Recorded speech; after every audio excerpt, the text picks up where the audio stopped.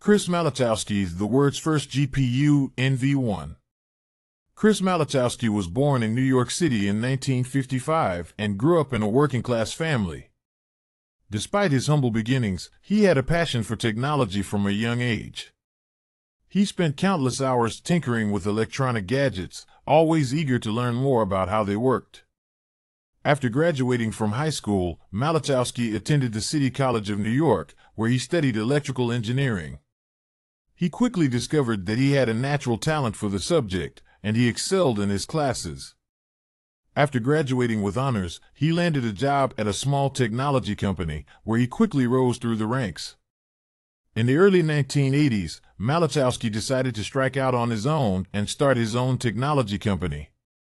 He had a vision for a new type of computer that would be faster and more powerful than anything on the market. He spent several years researching and developing his idea, and in 1985, he launched the NV1, a revolutionary new computer that was unlike anything the world had ever seen before. The NV1 was a powerful workstation that featured a high-speed processor, advanced graphics capabilities, and a large amount of memory. It was designed for use in the engineering, scientific, and medical fields, and it quickly became popular among researchers and professionals in those fields. One of the key features of the NV1 was its ability to process large amounts of data quickly and efficiently. This made it ideal for use in scientific research, where large amounts of data needed to be analyzed and processed in real time. The NV1 also featured advanced graphics capabilities, which made it ideal for use in medical imaging and other applications where visual information needed to be displayed in high resolution. The NV1 quickly became a success, and Malachowsky's company grew rapidly. He hired a team of engineers and designers to help him continue developing new products and expanding the company. In the following years, Malachowsky and his team launched several new products, including the NV2 and the NV3, which were even more powerful and advanced than the NV1.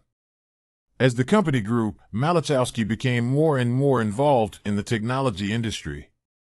He became a respected figure in the field, and he was often called upon to speak at conferences and events.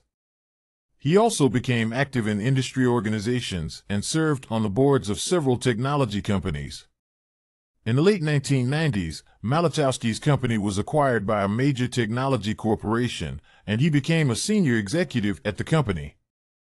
He continued to work in the technology industry, but he also began to focus more on philanthropy and giving back to his community.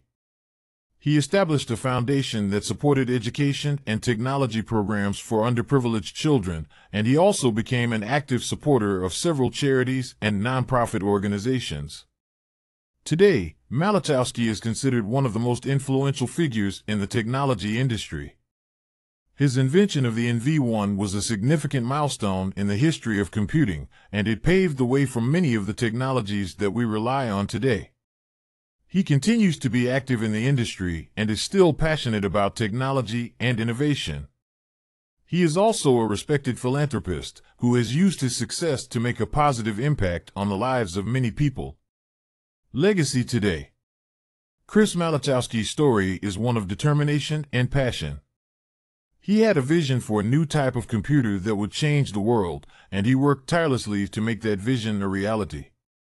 The NV1 was a revolutionary product that set the standard for high-performance computing and helped to shape the technology industry as we know it today. Malachowsky's legacy lives on in the innovations that he brought to the world and in the countless lives that he has